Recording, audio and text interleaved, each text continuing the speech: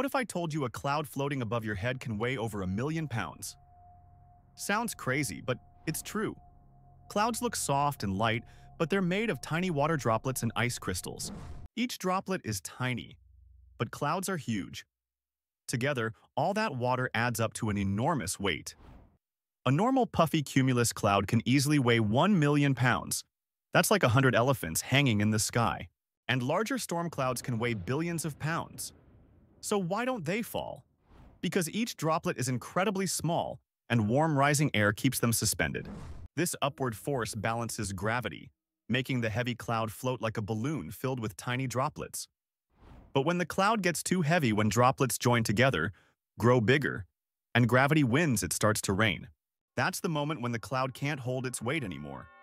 So next time you see a fluffy cloud drifting by, remember you're looking at a massive floating giant weighing over 1 million pounds.